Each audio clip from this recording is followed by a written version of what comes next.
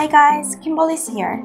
Today's subject is Inter-Integrated Circuit, also known as I2C.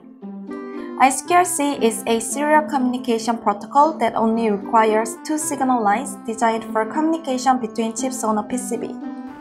I2C uses only two signal lines to communicate with all of the devices on the I2C bus.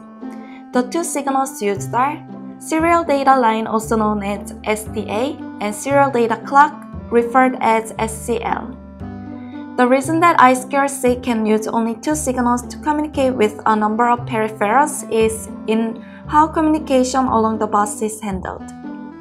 Each I2C communication starts with a 7-bit or 10-bit address that calls out the address of the peripheral the rest of the communication is meant to receive. To prevent communication collisions, the I2C protocol includes arbitration and collision detection capabilities, which allow smooth communication along the bus.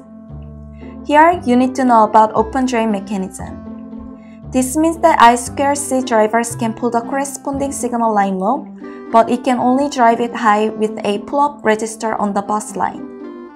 So, there can be multiple drivers in the same bus line where one device is trying to drive the line high while another tries to pull it low, eliminating the potential for damage to the drivers or excessive power dissipation in the system.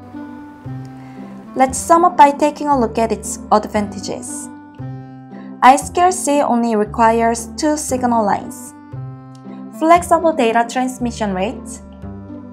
Each device on the bus is independently addressable. Devices have a simple master-slave relationship. I2C is capable of handling multiple master communications by providing arbitration and communication collision detection. Thank you for watching this video, and don't forget to subscribe to our YouTube channel.